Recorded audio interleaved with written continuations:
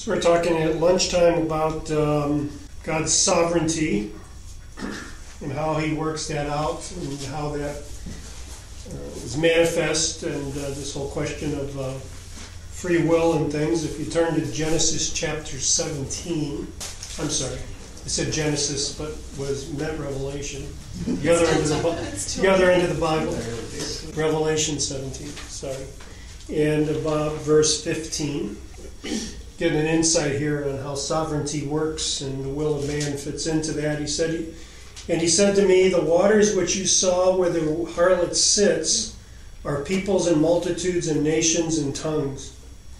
And the 10 horns which you saw in the beast, these will hate the harlot, and will make her desolate and naked, and will eat her flesh, and will burn her up with fire, for God has put it in their hearts to execute His purpose, by having a common purpose and by giving their kingdom to the beast, until the words of God will be fulfilled. So what's going on here in this context is that the Antichrist and his forces are turning on the woman, the harlot, Babylon, which I take to be the literal city of Babylon here.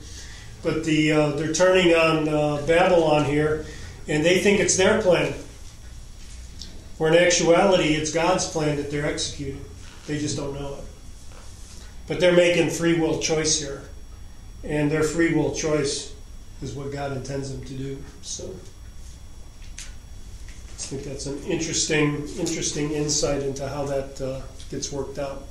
So now we're going to move on in our series here. Work hard to get us out of here by 3 or 4. We're going to look at the New Covenant now. The fourth of the 4 covenants that we're going to look at in the Old Testament, and we're going to trace these into the New.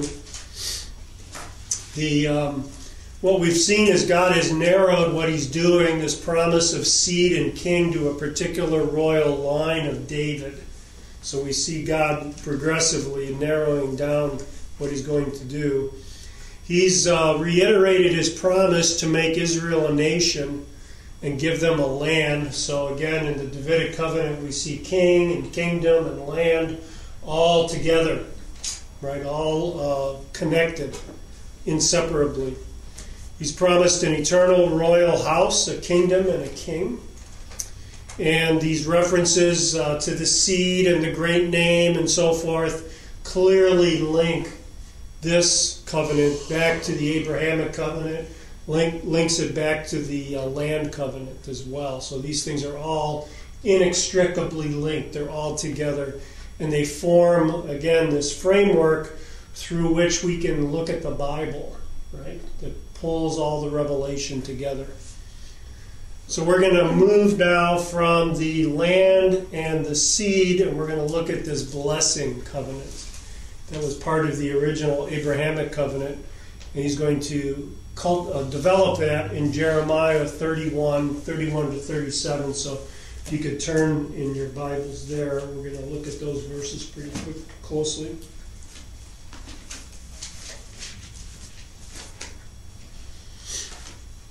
When we get there. So here's our chart again. And again, up toward the top here, let's see. Right along the top you have the timeline. Then you have these books that end to end cover the whole timeline of the Old Testament. So this is kind of the chronological books that link together the whole thing. And we've been showing how those covenants, the Abrahamic covenant in Genesis 12, and then the land covenant in Deuteronomy 30, and then the Davidic covenant in 2 Samuel 7, are happening along that timeline. And again, as I was saying, you can see where these other books kind of line up with regard to these covenants, where they fit in, prophetic books and things like that. So these things, again, you've got this main thrust of historical narrative. You've got these covenants that tie it all together. And then the other books of the Bible you can look at as kind of commentary on those things that are happening. Commentary on what God's doing, an elaboration or an explanation about what He's either happened or going to happen.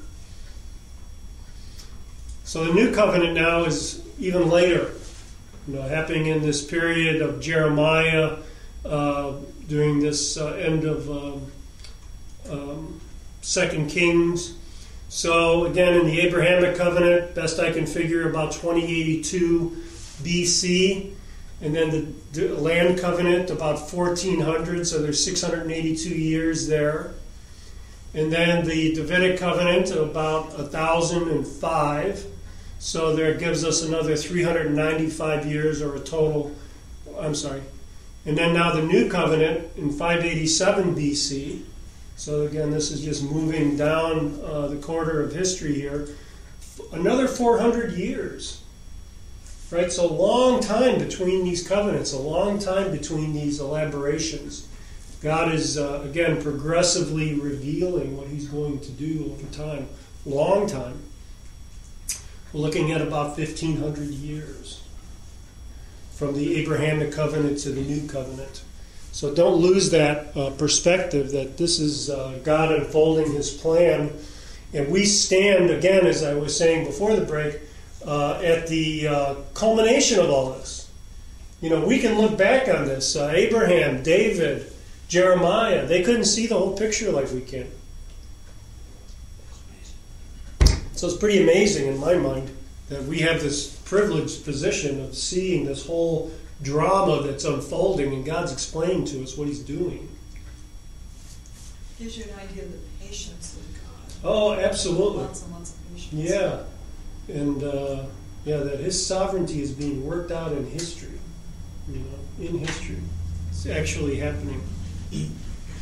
So let's before we dig into the new covenant here, let's take a look at kind of the context, the big picture. Jeremiah has been named kind of Judah's last chance, right? He's pleading with Judah to turn from their wicked ways. Southern tribes of Judah and Benjamin here. So it starts out with Judah's call, first in chapter 1, and then prophecies about Judah, and then prophecies about the nations, and then finally the fall of Jerusalem. So this is one of those interesting places where God uses the nations around them to bring chastisement, and then turns around and chastises the nations that chastise them, right, for overdoing it. So, section we're going to look at falls right into this area of prophecies concerning Judah. So we're going to be looking at Jeremiah 31. In that section, we see condemnation, and then conflicts, or the opposition to Jeremiah himself. And then this section that's called the Book of Consolation, where Israel in light of what's coming, Israel's given a reason to hope. Things are going to get better after this. Think that you have a better future, even though you're about to be severely chastised, taken into captivity, and away from the land. And then finally, the collapse of Jerusalem, chapters 34 to 45. So again, our passage, what we're going to be looking at, is in the middle of this section, on consolation. Right? So God is consoling his people that he is about to go into exile, which it's kind of a sobering thought in some ways, that he's within the nation. There are faithful people, but they're going into exile too. Right? So there, as the king goes, so goes the nation, and the whole nation goes. So in this area of consolation, then, we're going to look specifically at this future restoration of Jerusalem. So this is the kind of the center part of this consolation, is that even though they're being exiled, even though they're about to witness the most gruesome destruction of God's holy city, this is not the end of the story. Does God's promises continue? Yes, they continue. Does the land promise continue? Yes, it's going to continue. Does the promise of a king continue? Yes, it's going to continue. That's what this answers here, this section. So where we're at in this section is the restoration of the nation. Right? That Jerusalem is going to be kind of an exemplar of how the nation's going to be restored. The book of Jeremiah, especially the section we're in here, is consistently future-looking. So when you go through there, you see these repeated phrases, the days are coming, that day, those days, latter days. These are all ways that Jeremiah particularly, but the other prophets use to talk about those end times, the time that just before Messiah comes, the time before Jesus returns. Again, their horizon is they're looking forward to this restoration of Israel, this establishment of Israel in the land, this king and this kingdom of their Messiah. That's what they're looking for. To them, that is the end of history. That's the latter days. That's the end times. That's the end of history they're anticipating. Again, we have a little bit more revelation, so we know about the eternal state that follows that, but they didn't know that. So this is what they're looking for. It says, behold, days are coming. They're looking forward again to this messianic age. This age when the Davidic kingdom is going to be set up and established. That's their horizon. Now we've seen that these other covenants now have been confirmed, that we're not adding a new covenant that's replacing the others. Just like the Mosaic covenant didn't replace the Abrahamic covenant, so the new covenant doesn't replace the Abrahamic, the land, and the Davidic covenant. It's an additional covenant. An additional covenant that is unconditional, as we'll see as we go through here. So it continues. These promises of land, seed, and blessing continue. And in that chain of revelation, this new covenant in Jeremiah elaborates this promise that they need to have a new heart, a new blessing to take the land. So as we saw in Deuteronomy, to possess the land, they have to obey the law. That's the situation that's being set up in order to be blessed in the land, in order to be in the land for a long time, in order to live in the land. They have to obey the Mosaic law, and Jeremiah reminds us that they did not do that. Right? He presents that throughout the book, that they failed to do that, so they failed to go into the land. They failed to possess it. They're being ejected for their failure, ejected for their spiritual adultery. So the question arises then, if they're kicked out, if they are so disobedient that they can't take the land, how in the world will they ever possess it? How is this going to happen if they won't obey the law? It seems to be like an insurmountable problem here. The new covenant answers that question. So we see, just to divide it up here in some big pieces, we see this promise that's made to Jeremiah, or this promise that God makes in Jeremiah 31 through 32. We see the provisions of that promise, and then we see the permanence of the promise in 35 through 37. So we're going to walk through that. So let's just read through that. Jeremiah 31, and we'll pick it up at 31. It said, behold, days are coming. Jeremiah 31:31. Again, setting this up, projecting this into the latter days. Behold, days are coming, declares the Lord, when I will make a new covenant with the house of Israel and with the house of Judah. Not like the covenant which I made with their fathers in the day I took them by the hand to bring them out of the land of Egypt. So he's not talking about a new covenant that replaces the Abrahamic covenant, is he? My covenant which they broke, although I was a husband to them, declares the Lord. But this is the covenant which I will make with the house of Israel after those days, declares the Lord. I will put my law within them, and on their heart I will write it. And I will be my God, and they shall be my people. They will not teach again each man his neighbor, and each man his brother, saying, Know the Lord, for they will all know me, from the least of them to the greatest of them, declares the Lord. For I will forgive their iniquities, and their sin I will remember no more. Thus says the Lord, who gives the sun for a light by day, and the fixed order of the moon and the stars for light by night, who stirs up the sea so that its waves roar. The Lord of hosts is his name. If this fixed order departs from before me, declares the Lord, then the offspring of Israel will also cease from being a nation before me forever. For thus says the Lord, if the heavens above can be measured, and the foundations of the earth searched out below, then I will cast off all the offspring of Israel for all that they have done, declares the Lord.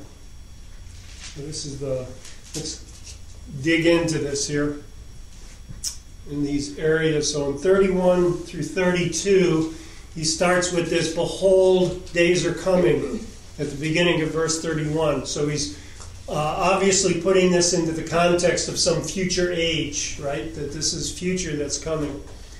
And the covenant is between who here? The house of Israel in the north, who's been in captivity already, and the tribe of Judah, the southern tribe. So this is specifically who the new covenant is made for, the house of Israel and the house of Judah. Right? It's the new covenant in contrast with the Mosaic covenant. So he's saying the covenant I made with your fathers. Whoops. Is this the Abraham, Isaac, Jacob? No, the next clause clarifies that. It's not the fathers, but in the day that I took them by the hand to bring them out of the land of Egypt. Right? So this is the Mosaic covenant. So we see right away in Jeremiah 31:31 that the Mosaic covenant had a shelf life. Right? It was going to be replaced at some point. It wasn't going to last forever. Pharisees missed that. Right? Jesus came and fulfilled the Mosaic covenant, brought it to a close, but the Pharisees missed it. They were committed to obeying the Mosaic covenant. Remember that they had, sometimes it's characterized as setting up a fence around the law of Moses so you won't even get close to breaking it. Why do you think they were so concerned about breaking the Mosaic covenant? Because that's what ultimately brought them into exile. Yeah. They knew that breaking the Mosaic covenant had brought them into exile. So they were wanting to get Israel back in the land. That was what their dream was. That was their intent. They wanted to have everybody obey the Mosaic law so that they could go back into the land. And even during Jesus' ministry, there was this sense among the Israelites, this is what's called the Second Temple Judaism. There is even a sense among the Jews that are alive of that day that they continued to be dispersed. So why do I say that? Remember when Jesus was talking about that he was going to go away and where I'm going you can't come. Remember that in the Gospel of John? And people heard him say that. And what did they respond to? How did they respond when Jesus said that? They looked at him and he said, is he going to go among the Jews of the diaspora? Is he going to go among the Jews that are scattered? So there was this sense that they weren't fully back in the land yet, even during Jesus' time. Yes, there were some Jews there, but they were under Roman occupation. Right? So the Pharisees, as harsh as Jesus is with them, I have to admit sometimes I have some sympathy for them because they were reading the Old Testament that we're reading. And they were reading the Old Testament that said, okay, in order to be in the land, we have to obey the law. So I'm going to work really hard at obeying the law, and I'm going to make everybody else work hard too because we got to get back in this land. Right? That was kind of the background, the motivation of what they were doing here. So this new covenant that God is promising is after the Mosaic law. They missed this part, right? That the Mosaic law itself had a shelf life. And, there's this paternal language in here about, look what I'm going to do. Not like the covenant which I made with their fathers, right? And the day I took them by the hand. So it's very kind of a tender sort of paternal language describing what's going on here, is that God was not coming down on them with just a rule book. He was taking care of them.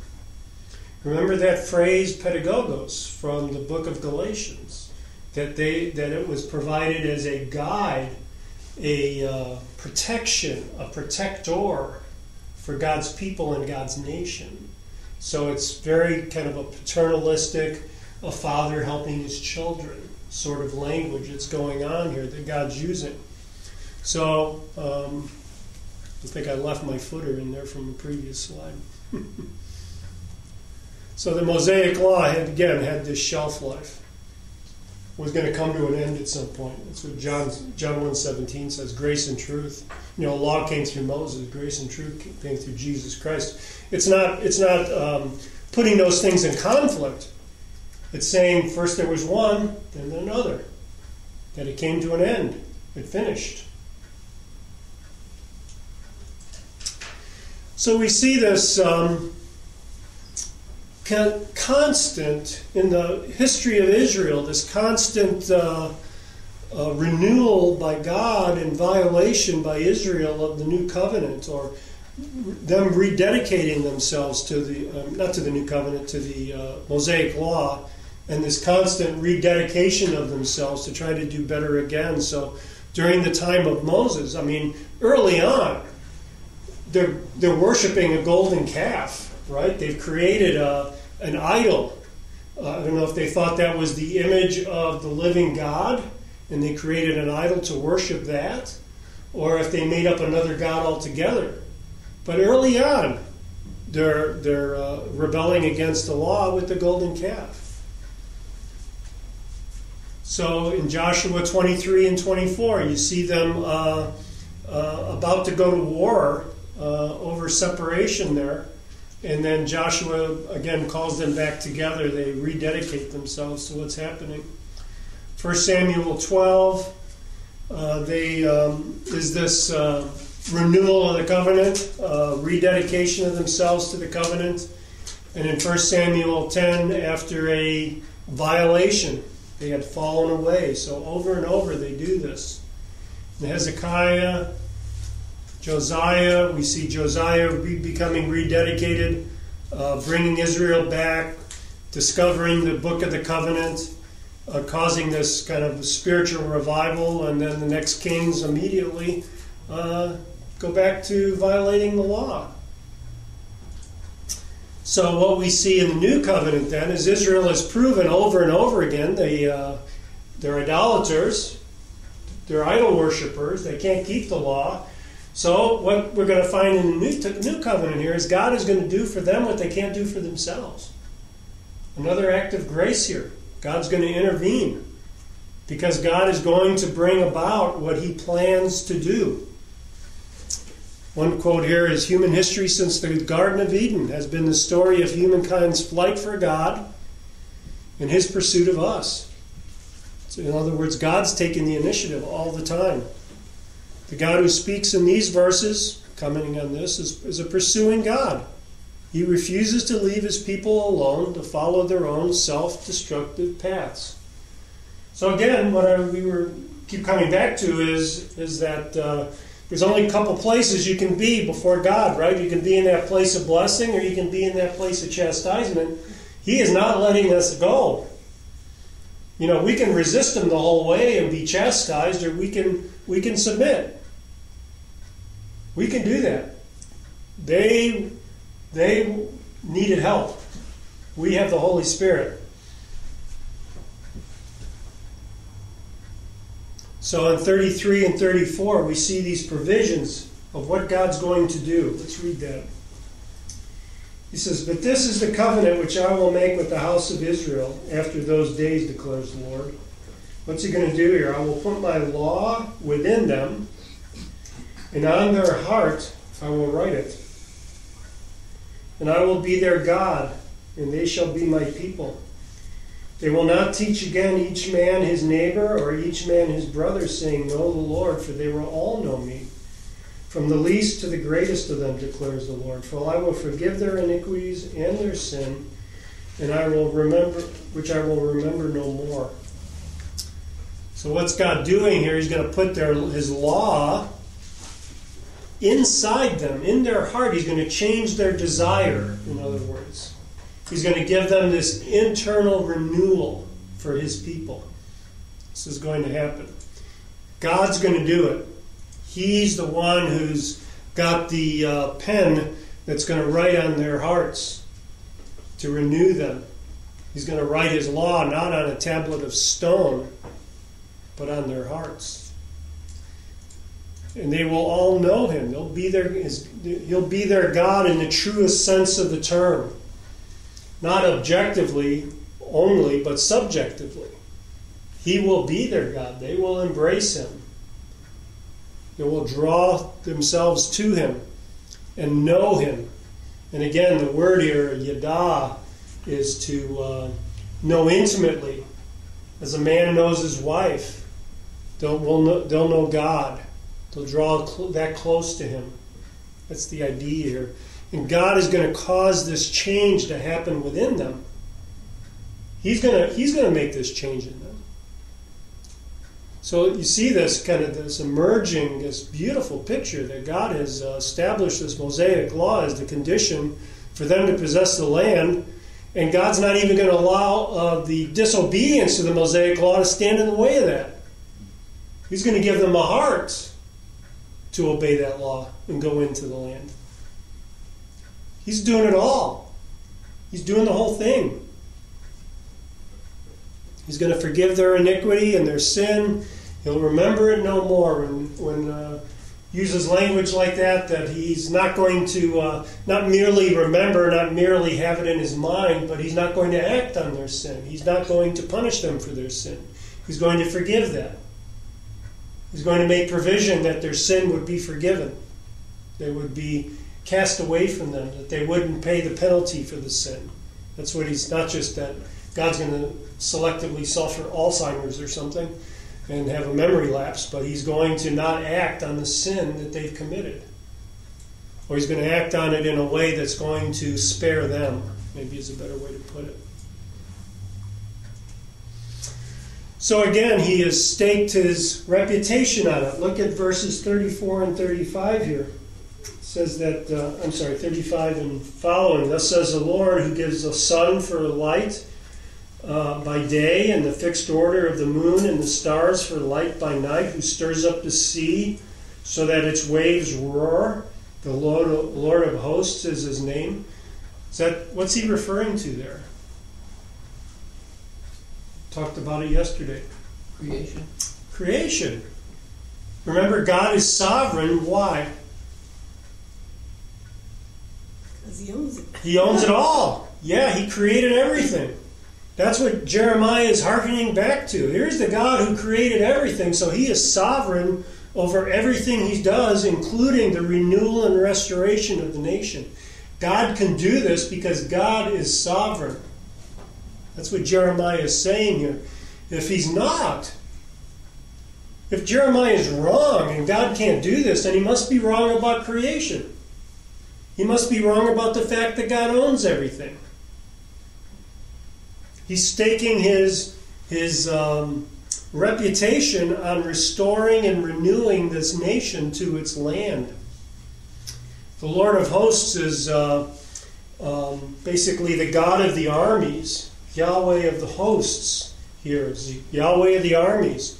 He's exerting not only his cosmic sovereignty over everything that's been created, but his ability to coerce the nations as the Lord of the armies. Remember again from Acts 17, Paul says that he lifts up nations and tears them down, determines where their borders are going to be and for how long. Because he has the sovereignty, the authority, the power to do that. He's the God of the armies. He's controlling all this. So again, he stakes his sovereignty on the survival of this nation. He says in verse 36, if this fixed order departs, the fixed order of the universe, if this fixed order departs from me, declares the Lord, then the offspring of Israel will also cease. So last I looked, the sun and the moon were still rising and setting. The stars were still in their course. Though we have a stray comet or something come by every once in a while. But they're still in place. The tides still come in and out. So as long as that continues, that is, as long as the creation continues, Israel will be a nation before God. He's staking his reputation on the survival of this nation. If the nation doesn't survive, if the nation is not restored, if the nation is not put in the land, then God is not a God worth worshiping. He's fooled us, whoever this is. But he is sovereign. That's what he's saying here.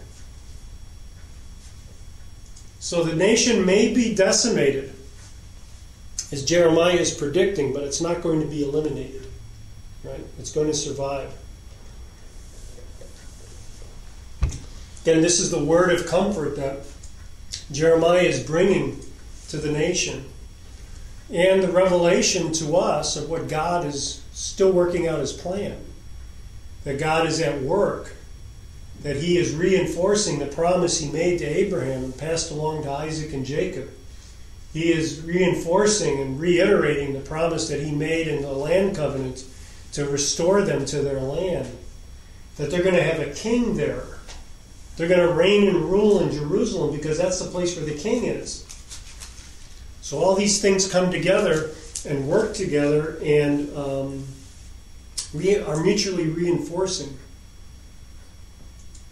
So in verses 35 and 36, we see this reiteration or summary of what God has said here. If the sun and moon depart,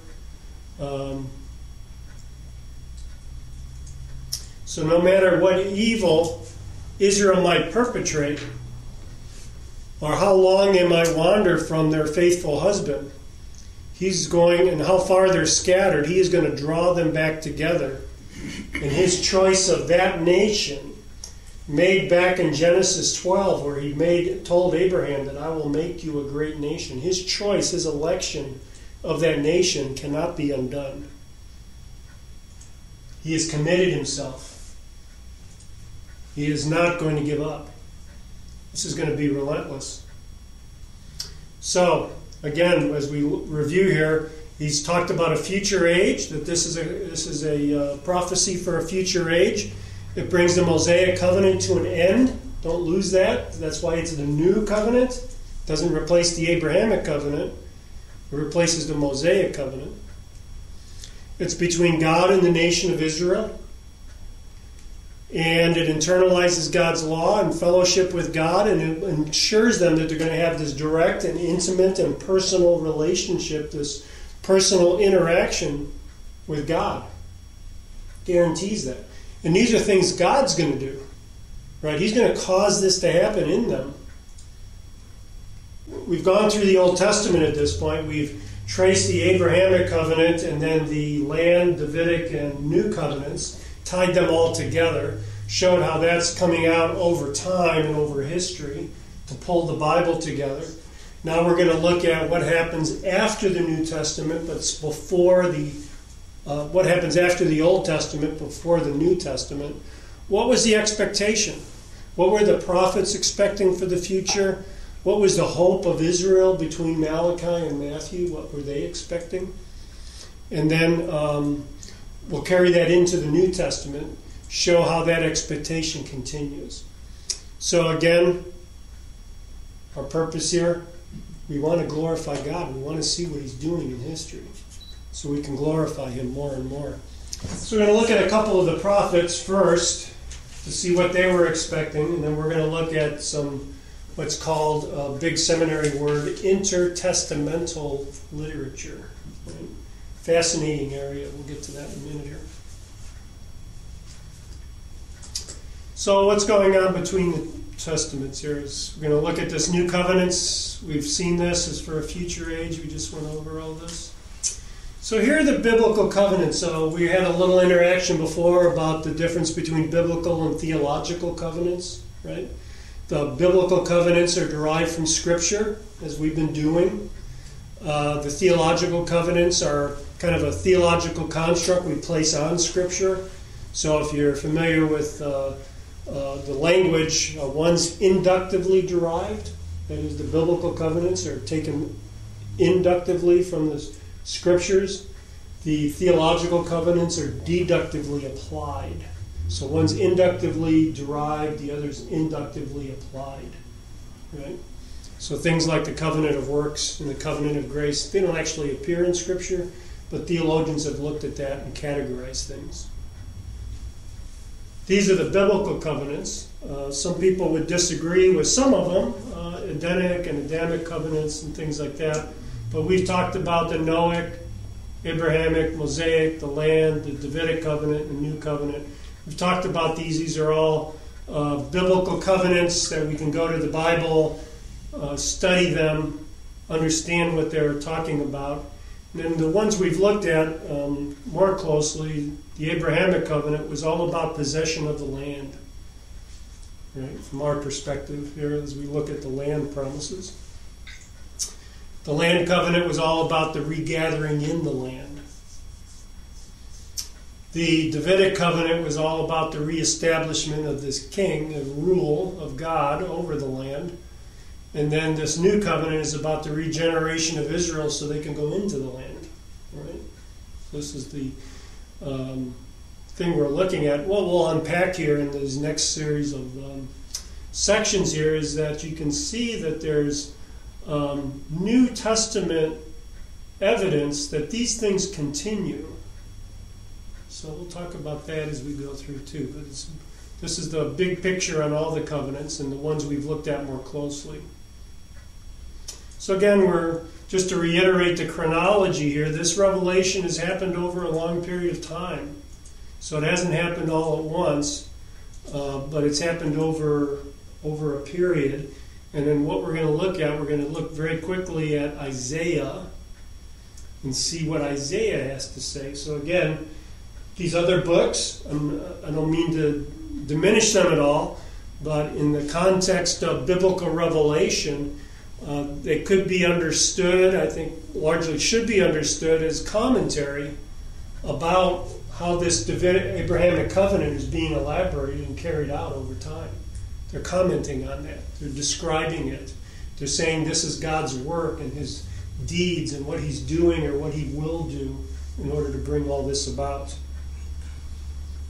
So we'll look at Isaiah, who was before the exile, and then Ezekiel, who was during the exile, will be our examples today.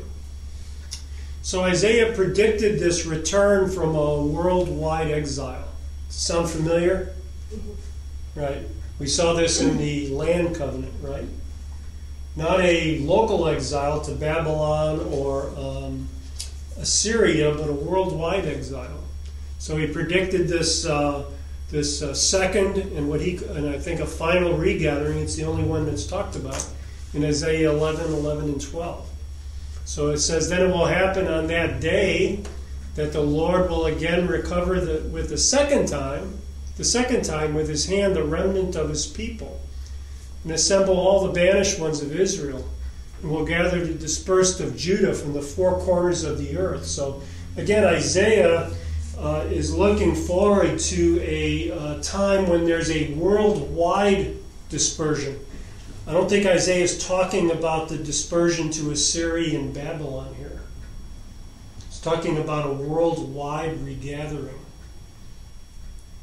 And it's the second time that God has done that. So it's not the subject of this lecture, but if you look at we'll just do a bunny trail here for a second.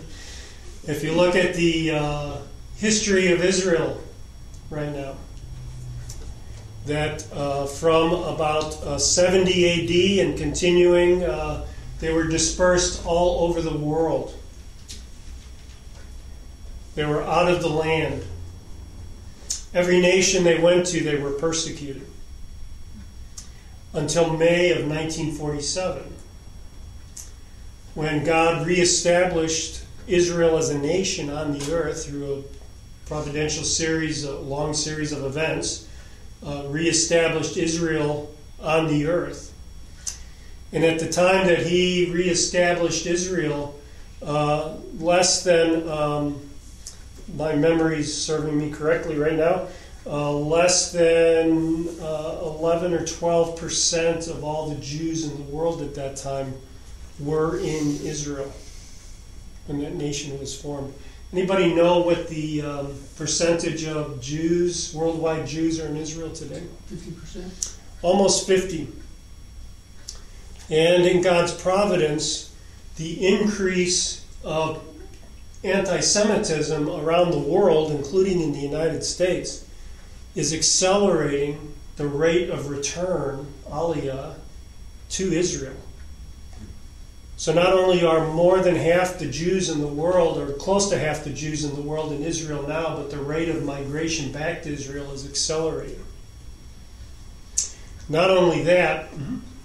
So if the other 50% actually get into Israel, is there room for them, or are they going to have to expand their borders in order to make room for all these people? They're not occupying the land God gave them yet. Right. Yeah. We'll talk, let me come back to that. Okay. So their return is accelerating right now, and on top of their accelerating return, the birth rate among Jews living in Israel is higher than Jews living outside Israel. So not only are Jews that are alive right now returning faster and faster, but once they're in the land, they're reproducing faster. So even a higher percentage of Jews in the world are in the land. Now, I don't think that I think the ultimate fulfillment of Isaiah's prophecy that he will return them a second time is fulfilled yet. I think that'll happen. The Jews are going to be back in the land before the tribulation begins. But I think what we're witnessing is the beginning of that. The beginning of regathering those Jews into their land that God talked about in the land covenant. Remember, I said it was going to take a process. It was going to be a period of time. So they're going to be back in the land when the tribulation begins. Right? They're going to be there already. So it might be crowded, but over the period of time that's covered in the tribulation, God is going to sort out believers from unbelievers among the Jews. And that would be a different class. Okay? So, but I think that's what we're witnessing today. Right? That they're being regathered. This is the beginning of the second and final regathering of Israel into the land in preparation for Jesus' coming, ultimately. So this was predicted. We talked about this in the land covenant. It seemed like it was predicting a two-phase return. First phase would be unbelief, and then God would restore them, right? And he elaborates on what that means in the new covenant. So he expands that promise to restore them spiritually. First he's going to restore them physically to the land. Then he's going to restore them spiritually. He elaborates on that in the new covenant. What's that going to look like? And he talks about that in Ezekiel. I will bring you out from the peoples and gather you from the lands where you are scattered with a mighty hand and an outstretched arm and with wrath poured out. Again, remember that what's driving Jewish aliyah right now is largely persecution of the Jews. He's driving them with wrath poured out. And I will bring you into the wilderness of the people, and there I will enter into judgment with you face to face. So there's this two-phase thing going on here, right? He's gathering them into the land first. And then he's sorting them out. He's going to enter into judgment with them. Two phases here. So the first, they're going to be gathered in unbelief and judgment. I think that's what's happening now, that we're seeing the beginnings of that.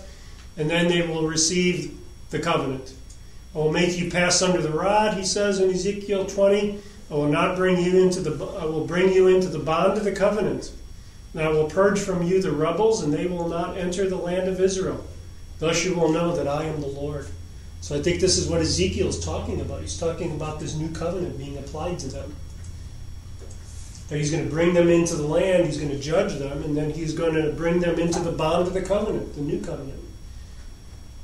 He's going to reestablish them.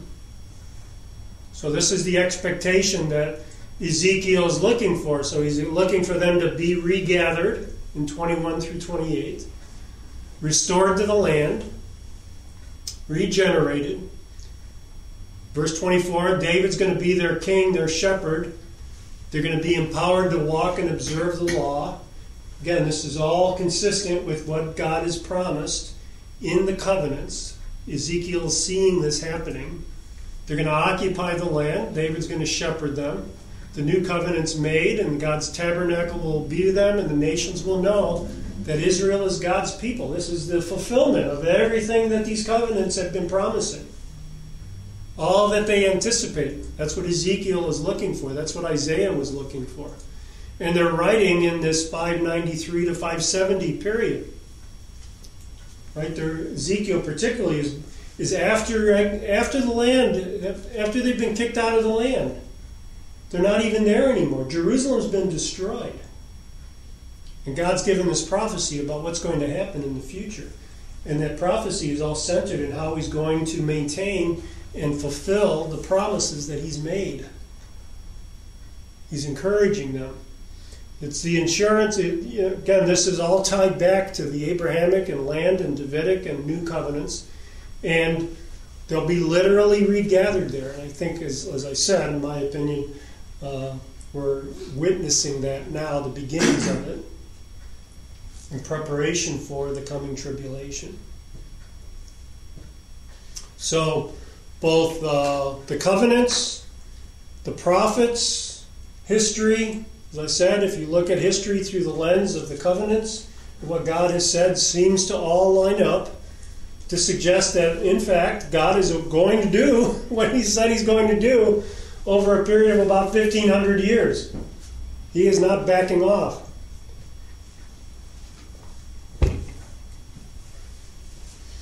So if we summarize the prophets just generally, what we see is like 5 features here. We see consistently in the prophets this promise that God who scattered the Jews will also regather them. That they're going to be restored. We see this consistently in the prophets.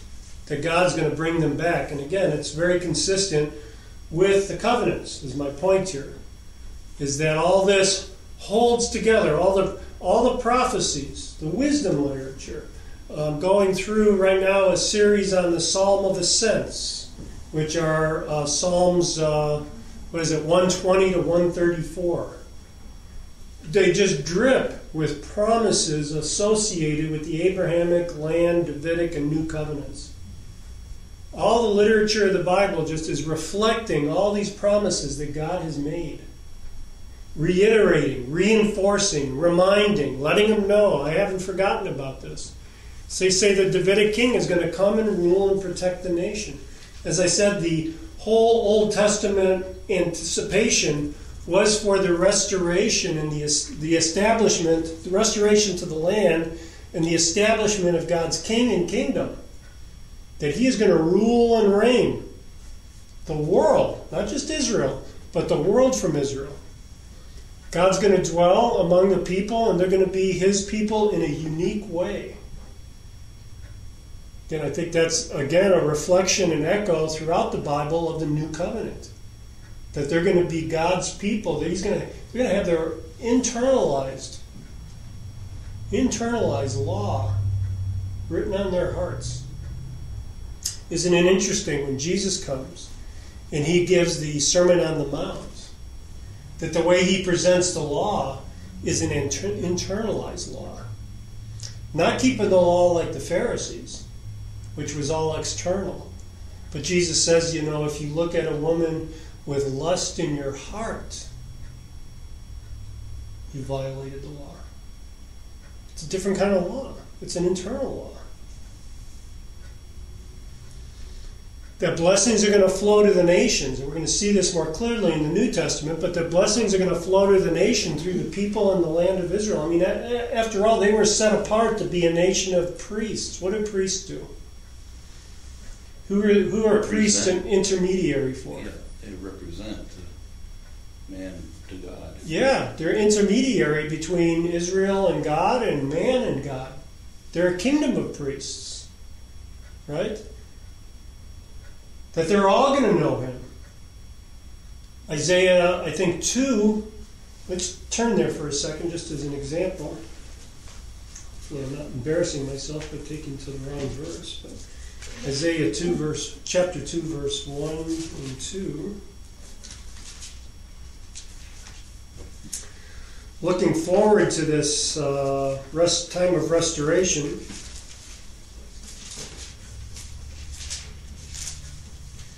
The word which Isaiah, the son of Amos, saw concerning Judah and Jerusalem now will come about in the last days. So Isaiah sets the context here, the time period he's talking about in the last days. The mountain of the house of the Lord will be established as the chief of the mountains. And I think this is an actual literal physical change in topography is going on here. And will be raised up above the hills, and the nations will stream to it. So all the nations are going to be drawn to the house of the Lord. And many people will come and say, "Come, let us go up to the mountain of the Lord, to the house of the God of Jacob, that he may teach us concerning his ways, that we may walk in his path. For the law will go forth from Zion, and the word of the Lord from Jerusalem. And he will judge between the nations." Notice that. Even when Jesus comes back, even when he's established on the earth, nations continue to exist. Right? He will judge between the nations, and he will render decisions for many people, and so on. But the knowledge of the Lord will be widespread.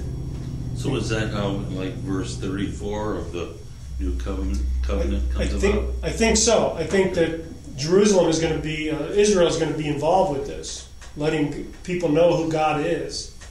So I think they're going to have a role to play. And then God will recognize and exalt in Israel and among the nations, again, as it says here in Isaiah 2, that God is going to be exalted. The nations are coming. They're going to stream to him. You can correlate this with Zechariah chapter 14. You can do that on your own. But the Zechariah chapter 14 talks about the establishment of God's kingdom on the earth and the nations streaming to it under penalty if they don't. So now we're going to talk about between the Testaments. So what I'm establishing here is that this chain of revelation that happened over a period of about 1,500 years was reinforced in the prophets. And if you study the prophets even more closely, I just show you 2 examples.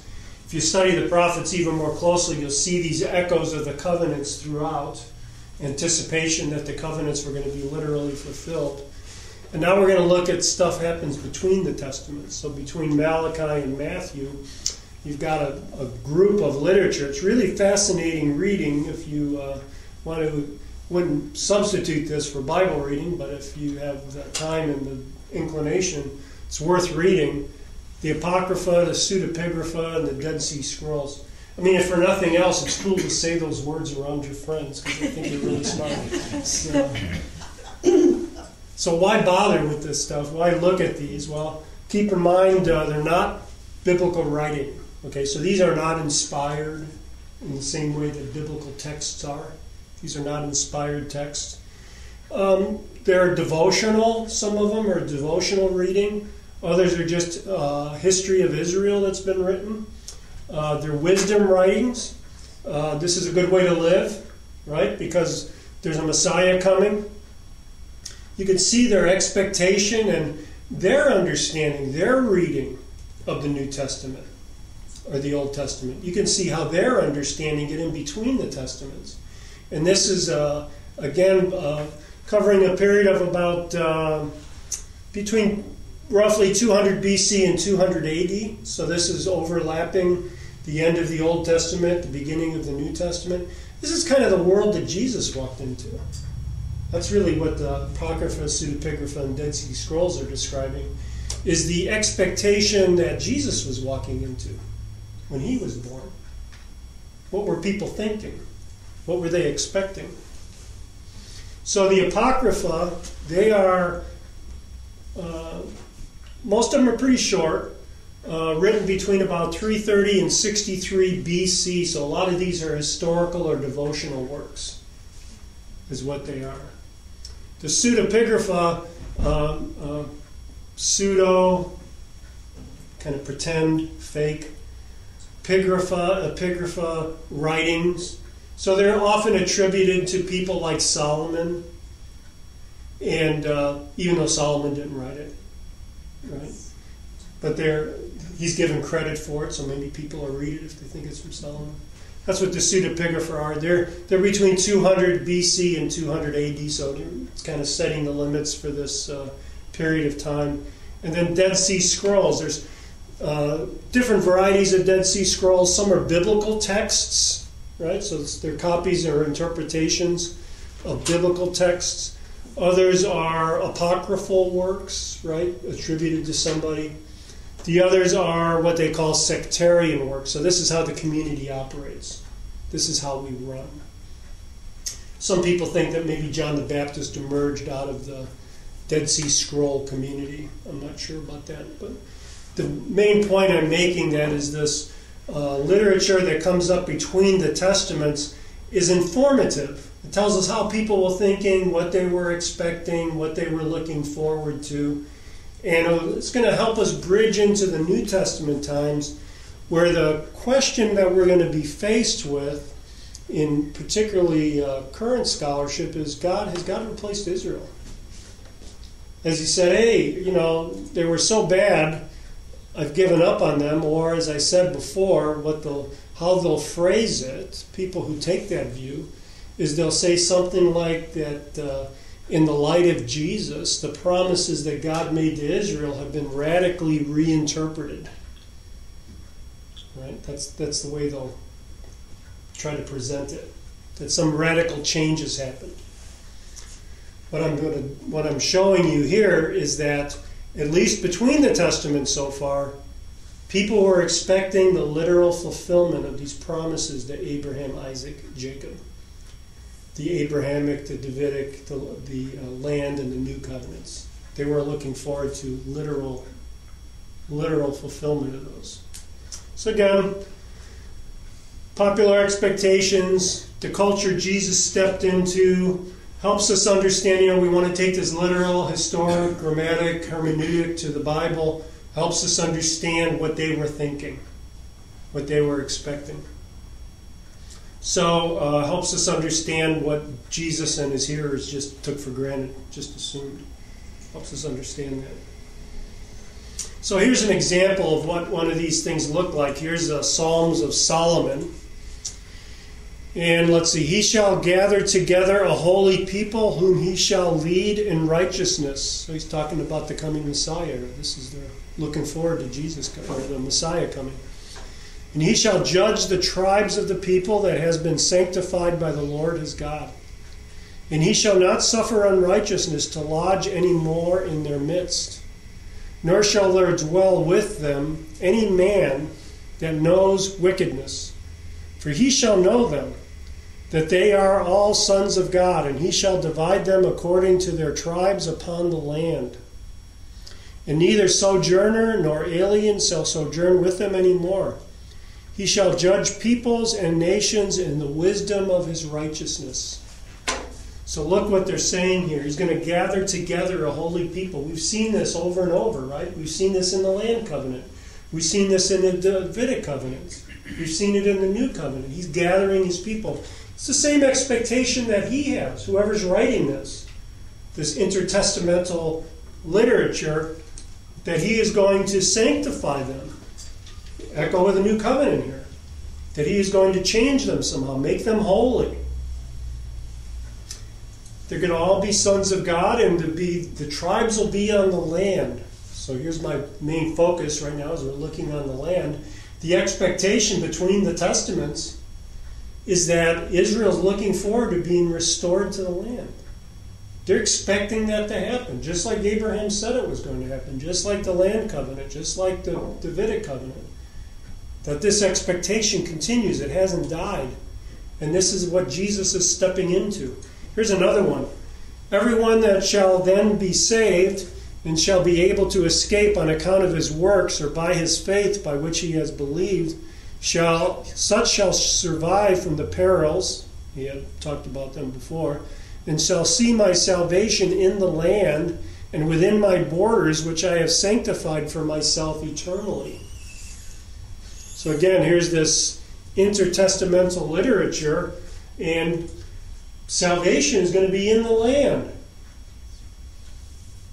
When he's talking about salvation here, again, don't read the New Testament concept of the salvation of the church age back into the Old Testament or this intertestamental literature that's based on the Old Testament. He's talking about physically being saved, being snatched out of wherever they're at, wherever danger they are in. They're going to be saved and they're going to be in the land. That's what their expectation is. That's what they're looking forward to. That's what they're hoping. They're going to be within these borders. What are these borders? These are the borders that were established in the Abrahamic covenant. That they're expecting this literal fulfillment of the Abrahamic covenant in between the testaments. They're not spiritualizing this, right? They're not saying that, land now just represents the blessings of knowing God. No, they're not doing that. They're expecting to see themselves restored to the land. They're looking forward to that in this intertestamental literature. Here's some of the, here's Psalm 37. We're going to come back to this in the next section. But Psalm 37, but the humble will inherit the land and will delight themselves in abundant prosperity.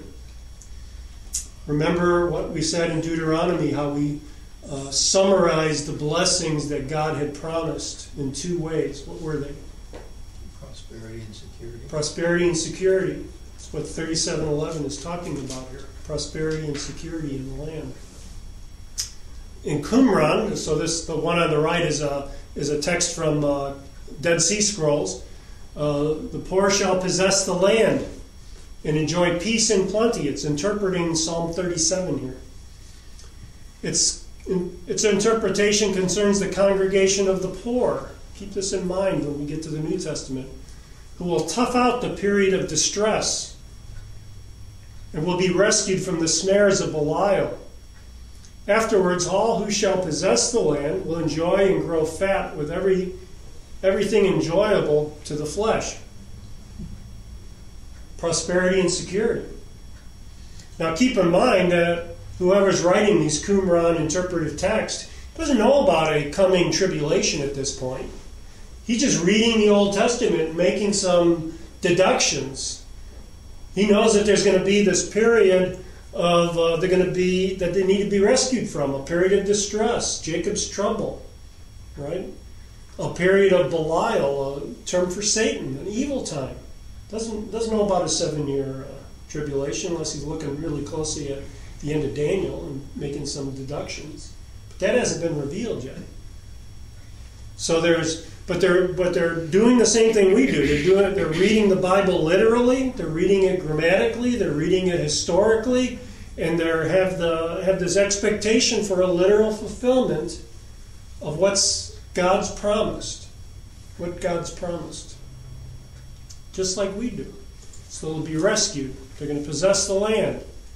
They're going to grow fat.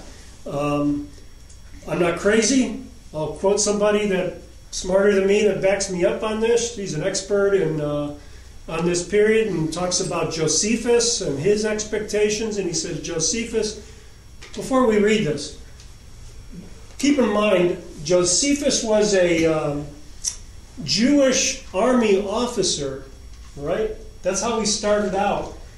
And then was captured and started serving Titus. So some would look at him as kind of a traitor, right? But he was trying to actually help Israel, trying to explain Israel to the Romans, right? You would think that Josephus would want to play down Israel's claims for land and a future kingdom in such an environment. But here's what she says. Josephus is not unpatriotic or anti-nationalistic in the sense of landlessness. In his writings, he retains land in his prophecies of the future, even to the possible displeasure of his Roman readers. Right? So even though it might cause him trouble, Josephus is trying to explain to the Romans what the Jews are expecting, and he is telling them they are expecting land and seed and blessing because he is reading the same Abrahamic, land, Davidic, and New Covenants that you are reading. And he's expecting a literal fulfillment of those. Nothing he's read in the Old Testament, nothing he's seen dissuades him from this expectation of a future literal fulfillment. So it's not, she decides that neither earlier writer Philo nor the later writer Josephus ever abandoned their commitment to the land. So Josephus was actually trying to explain Judaism to a Greek philosophical audience, right? He was trying to explain how this works to them. Got a little compromised in the process, but that's what he was trying to do. And again, neither explaining it to the Romans or explaining it to Greeks, they had any difference with regard to the land. Just like the other intertestamental writers, they were expecting literal fulfillment. There's nothing happens in between the testaments to make them think otherwise. They're all expecting this. So we see that people that were writing before, while, and after Jesus was on earth were looking for blessings in the land. Right? They were looking for blessings in the land where they would find safety under the worldwide reign of this righteous judge. The people Jesus spoke to when he came were reading not only the Hebrew scriptures, but they had this apocryphal literature with them as well. They knew about these things. And they also were expecting this literal fulfillment of the covenants and the prophets. They were looking forward to this. So they're fueling this literal fulfillment expectation. So the question comes up as we head into the New Testament is, does Jesus say anything that will cause them to change their mind? Is anything written in the New Testament that would say, no, actually, these promises are not going to be literally fulfilled. There's some sort of spiritual fulfillment. Is there anything at all? So as we go into the Gospels and the Epistles, we'll take a look at that. And we'll try to answer some of the critics. So